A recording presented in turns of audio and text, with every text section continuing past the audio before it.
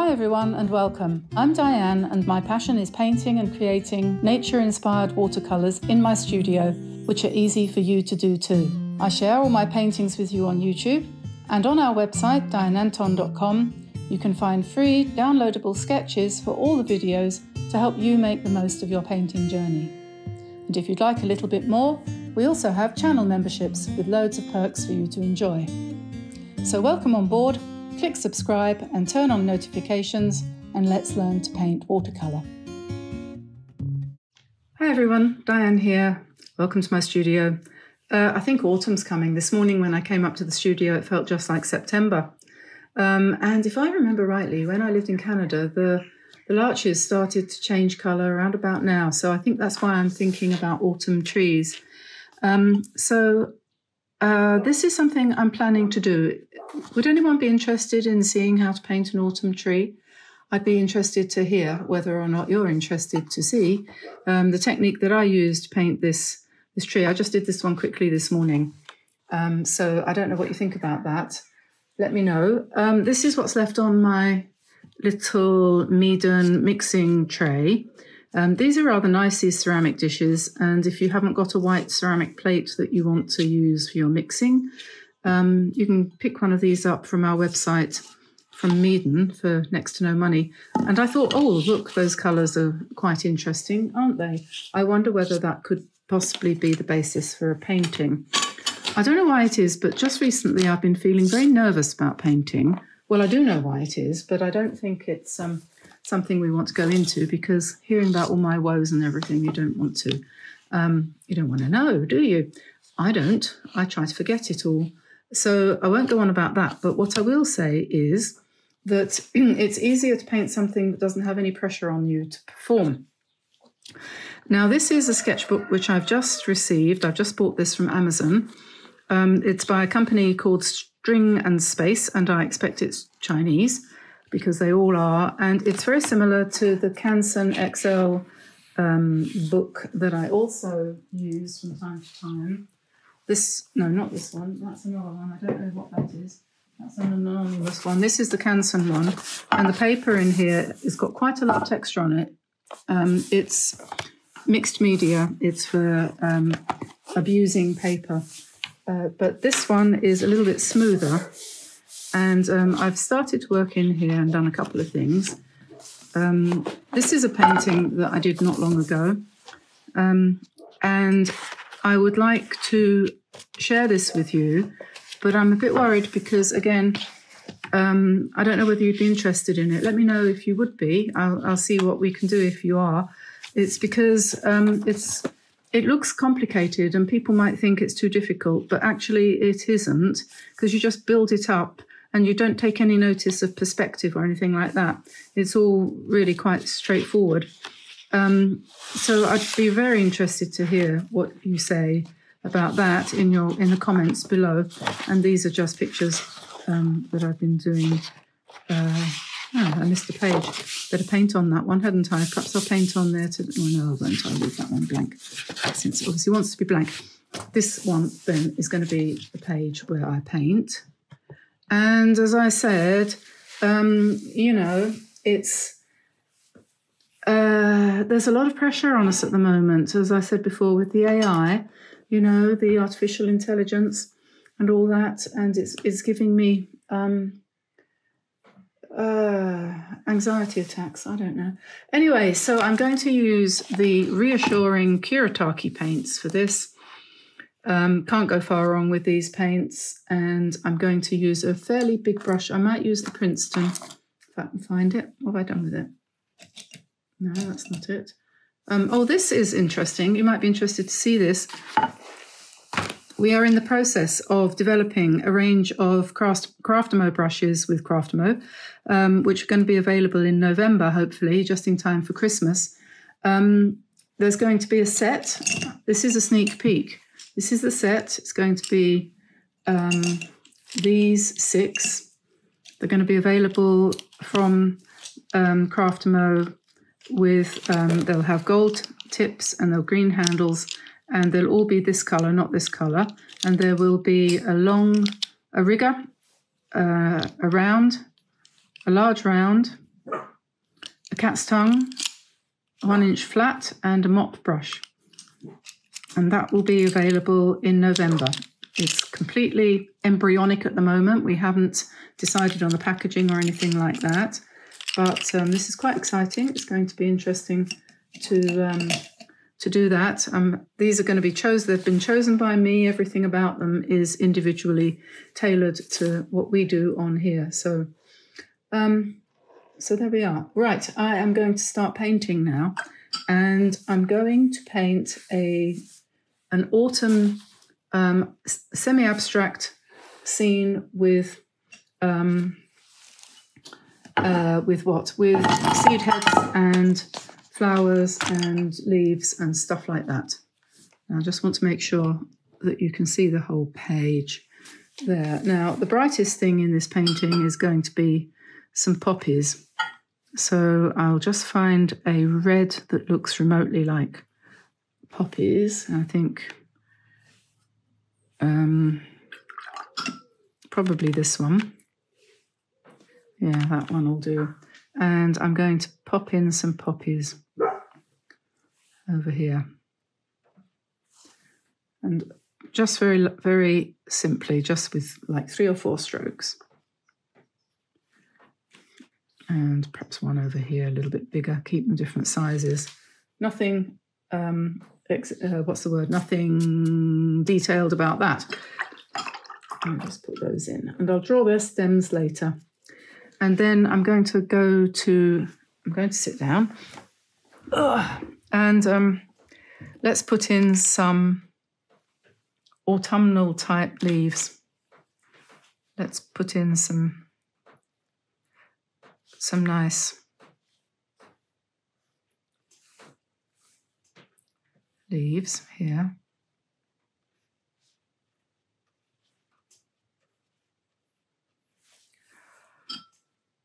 And I'm just thinking I would drop in a little bit of green into those and let that mix and mingle. And then maybe join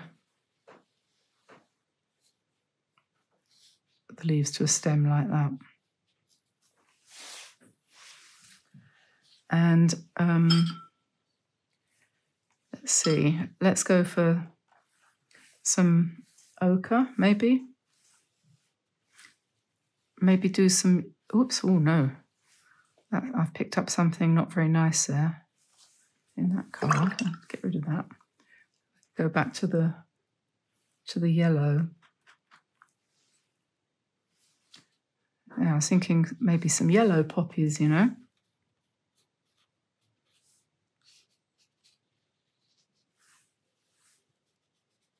Something like that. And maybe orange. Let's and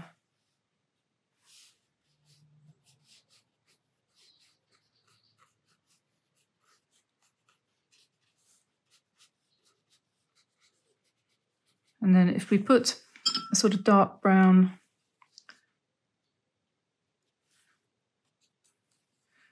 just using the, this is the dark brown, the burnt umber in the Kuretake set. And just put the stem in like that.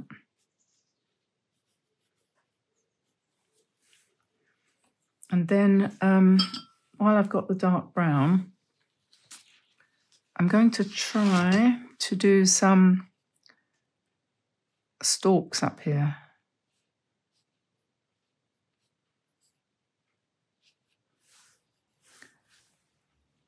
And mix that with some yellow and put some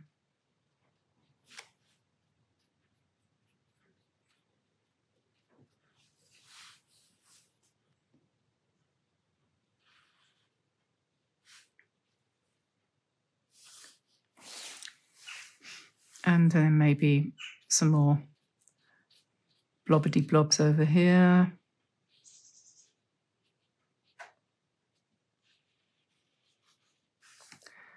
And then we can start building it up with the stems. So let's go for a dark green. Mix that with a bit of brown. for the stems for the poppies, and then the what's the word? The structure of this painting then will start to emerge once you start to do these vertical lines for the stems.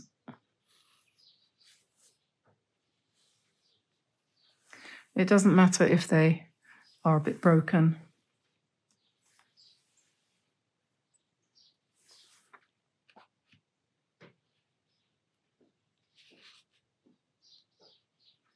You could use a smaller brush if you wanted to make them more accurate.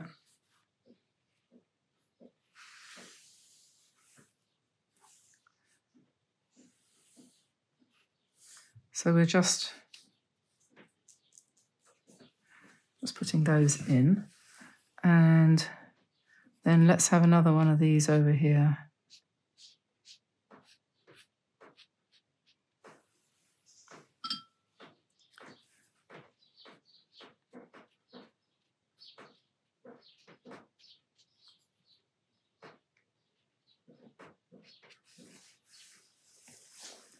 And we can just sort of build things up, doing seed heads in different colours, just whatever comes to your mind.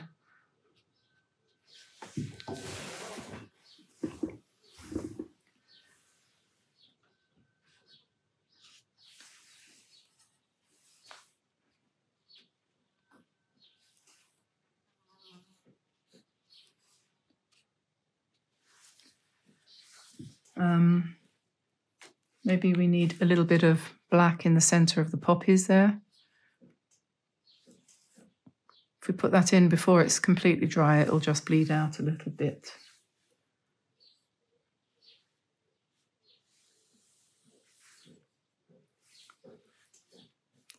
Have they all got stems? Yeah. Okay, so what have we got here? Some black. Okay, I'll just wash my brush. And I think I'll swap to a round-ended brush. I'm going to use this filbert here just for a second or two, because I'm thinking about doing some leaves with a rounded shape. And it's hard to do those with the pointed brush. So, yeah, so just like that.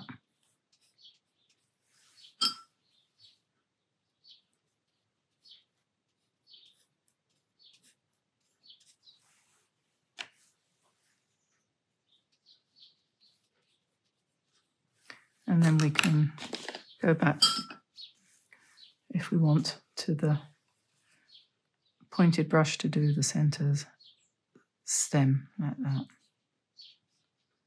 And where it touches the wet paint, you'll get some nice bleeds, and when that's dry, you'll get a mixture of colours, and it'll look quite delicate sometimes, like that. Let me see, what should we do now? Let's have some sort of bluish green. And maybe do some sort of frondy things in the background here, maybe.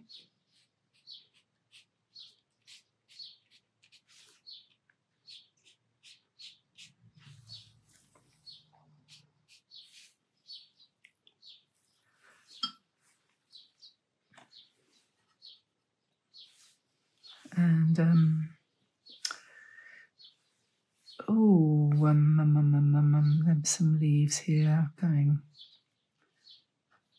down here, perhaps. Maybe some blue up here. Not quite sure.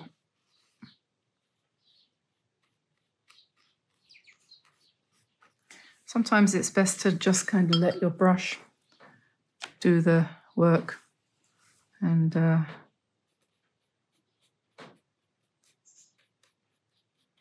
follow the lead, whatever starts to happen, you know, let it happen.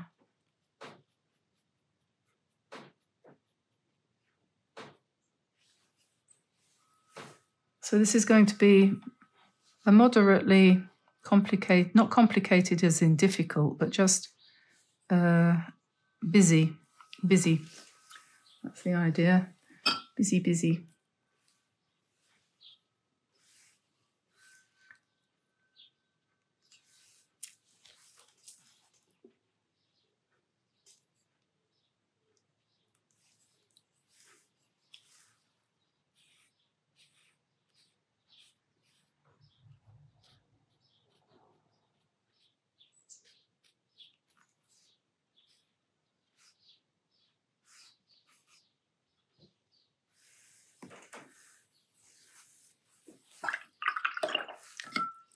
No background. Maybe we'll put some completely unusual colour down here.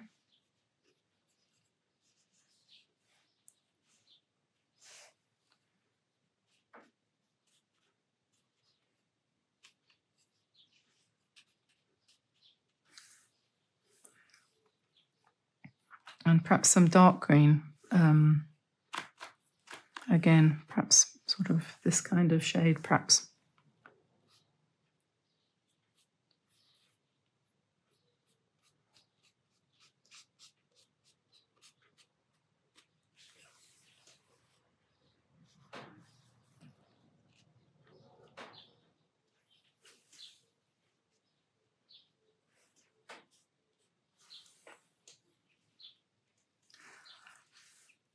I suppose the thing is, when you've done this, and you get to a certain point, that's when you sort of decide whether or not you're going to embellish it or whether you're just going to leave it.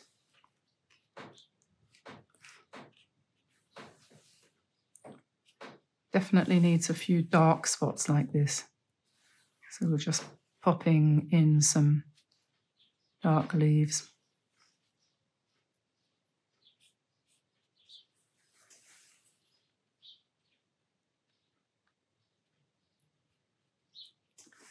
Give it a bit more depth.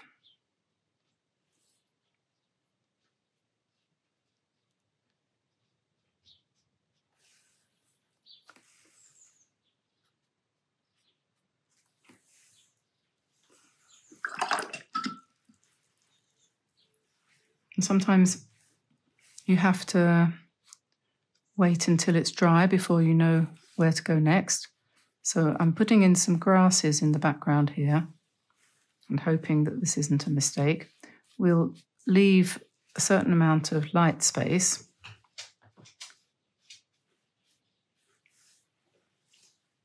But since this is meant to be like a wildflower meadow in the autumn,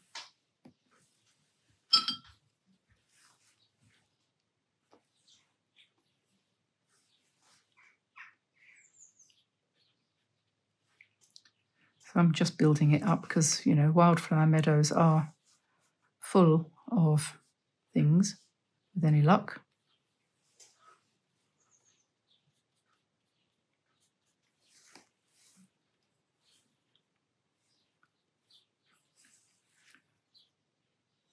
Make the stems a bit darker on this one. I'm using a bit of black there, which will blend, hopefully, with things. And this is also a poppy, so it needs a little bit of centre. Maybe we'll darken the stem here too.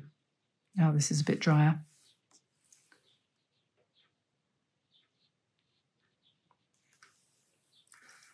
And we could have some berries somewhere. I'm not sure where at the moment.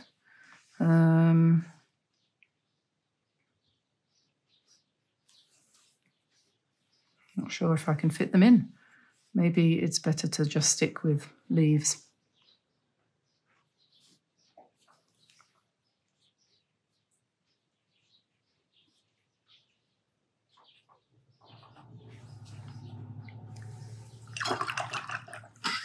I think I'm just going to put a little bit brighter yellow on here.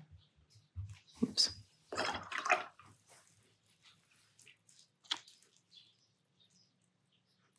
Try to avoid smushing the black too much. That's better. And maybe a little bit of yellow here as well. And then I'm going to let it dry and see what happens. See what we've got.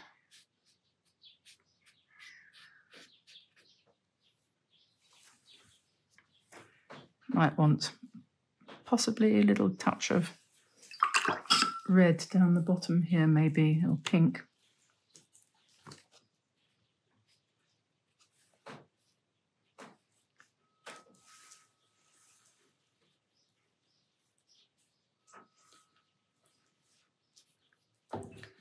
Okay, let's let that dry and see what happens.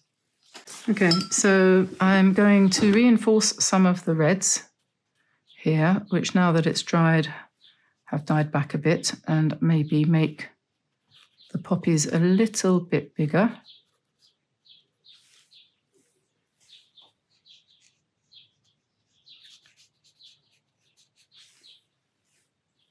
So that they're a bit more prominent in this little meadow.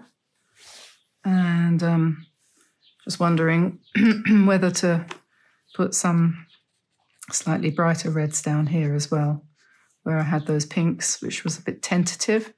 So we'll put a few poppies down here as well.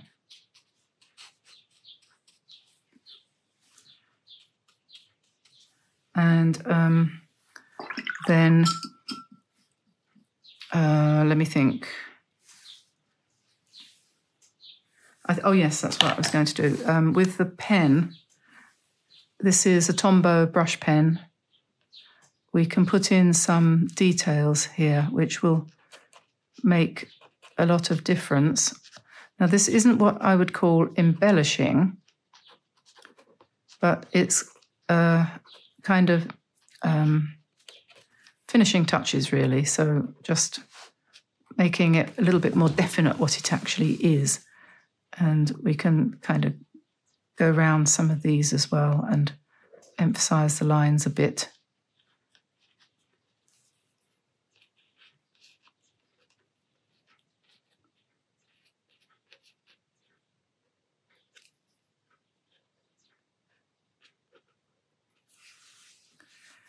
And here we can do the same thing, sort of put some veins in these leaves if you want. Once you start, you won't be able to stop. That's the thing. Over here, we'll just darken these down a little bit, just join them up a little bit. We can also emphasize the blacks in the middle of the poppies. These leaves or flowers here can have some stems. Put in a little bit of shadow on there, strengthen that a little bit. So you're not covering up the watercolour that you've done, but just enhancing it, really, I think is the idea.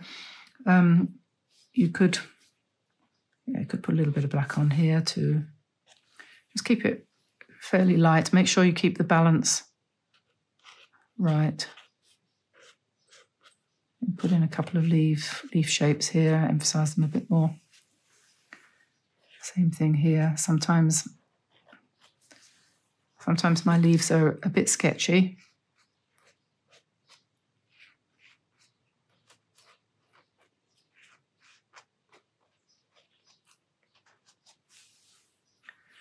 And we can have a bit of black at the bottom of these flowers. Dead flowers, I suppose. Yeah, so I don't want to do too much of this because I think it's probably better to leave it.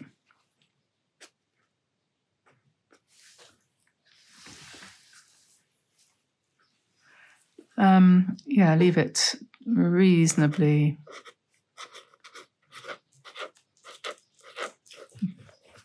watercolor. Yeah, I don't think I want to do much more than that. So There we are, sort of what you would call an autumn meadow, loose, semi-abstract, a little bit constructed, but not very. You could do a lot more work in there with a pen if you wanted to. You could come in with a water brush set like the Poetiques and really emphasize quite a lot of it. Or you can leave it more or less as it is. These ones here probably could do with a bit more definition, perhaps. I don't know.